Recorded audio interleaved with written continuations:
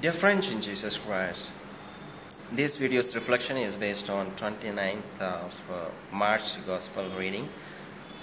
So in that Gospel, Jesus was telling the Pharisees or to his disciples who were listening to his speech, so if you remain in my words, you will truly be my disciples and you will know the truth, and the truth will set you free.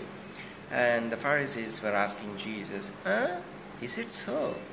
You know, we are descendants of Abraham. We have never been a slave to anyone.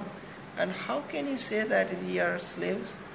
And Jesus says, if anyone commits sin, he is a slave to sin. So, slave does not have place in the household or in the kingdom of God, in the kingdom of the Father. So the Son remains there. If the Son frees you, so you are indeed free. So this was the teaching that Jesus was telling the Pharisees or the disciples who were listening to him. So for us, dear friends, as Jesus clearly says, if you remain in my words and you will become truly my disciples, and you will know the truth, and the truth will set you free. So we have to be truthful person. So if we want to be truthful person, we have to follow the words of Jesus Christ. If we have to follow the words of Jesus Christ, we have to believe in the words. So if you want to believe in the words of Jesus Christ, we have to go for the Eucharistic celebration. So when you go for the Eucharistic celebration, then you will listen to the word of God during the Mass. Because you will go for a job, you won't find any time to read the Bible. So if you want to read the Bible, just download an audio Bible and listen to it when you are traveling.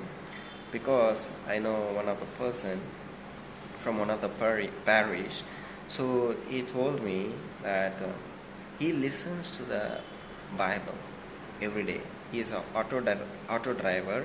So when he goes for his work, so what he does is he listens to audio Eucharist, he listens to Way of the Cross, he listens to homily, he listens to Holy Rosary. So when he is traveling. So similarly, when you download the audio Bible, you can listen to the Word of God. And as you listen to the Word of God, any word may touch you and you may try to live it in your day-to-day life. And when you are living it, so you will truly become Jesus' disciple, and you will know the truth, and the truth will set you free.